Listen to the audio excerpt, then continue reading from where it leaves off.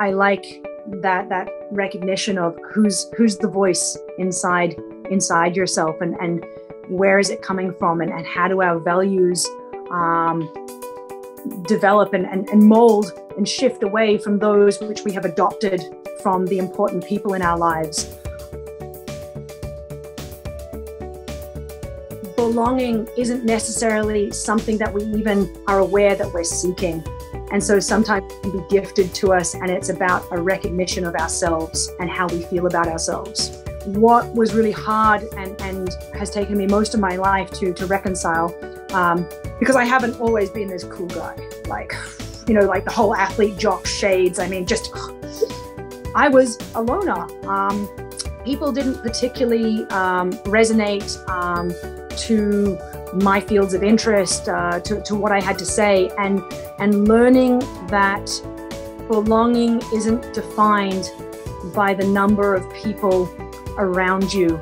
I feel it's more defined by how congruent you are with your values, and that people will come and go, and there are learning experiences with that.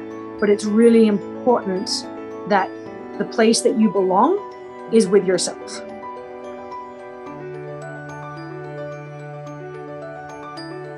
For me, it's really important to have the explicit conversations, whether we perceive them as positive or negative. Talking about it gives it a name, which means it actually removes some of the power from the conversation. So coming out last year and saying, I'm trans. I've known my entire life that I am a man, that I wanted at the age of 6, I wanted to be a husband and a father. But this idea that needing to actually say these things out loud, because otherwise we're expecting people to engage in unspoken agreements with unspoken understanding. And so really saying things out loud, and not having an expectation on how the conversation should go. And so I come out, I say I'm trans, and then what happens next is how I deal with it in the moment. And instead of that thing of preempting it or holding back. And I think that it makes it possible for us all to have a greater understanding and an empathy for one another.